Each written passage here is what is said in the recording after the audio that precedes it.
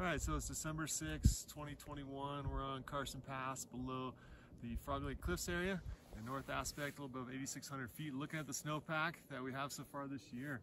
And so the stuff that fell starting in late October took us up to about this zone in here, and then everything on up is literally what we got in the beginning of November, that November 8th, 9th storm. And then things have just sat since then. This is one of those full shade north aspects where even though the temps have been warm, the snowpack has been cold and it's really turned to sugar. There is a little bit of a slab on the surface here that has been unreactive in our tests, but looking at all this weak snow below it, this is where we're likely to see a problem, that we get this kind of stuff to collapse into it and avalanche problems coming up with our storm loadings.